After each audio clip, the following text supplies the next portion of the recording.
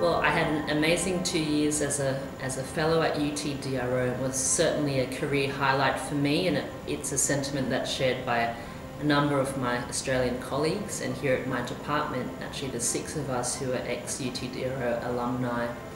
And I think our time at UTDRO really comes out in terms of our clinical work, our research careers, and really it's had a real big impact in terms of my career.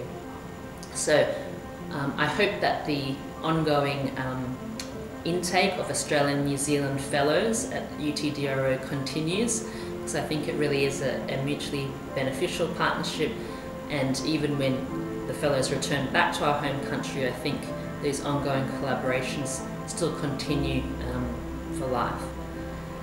As well as that, I hope that UTDRO continues its big impact in terms of global cancer.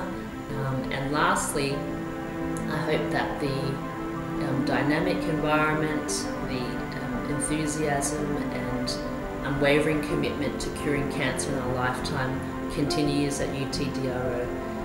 So happy 25th anniversary, and thank you very much for everything.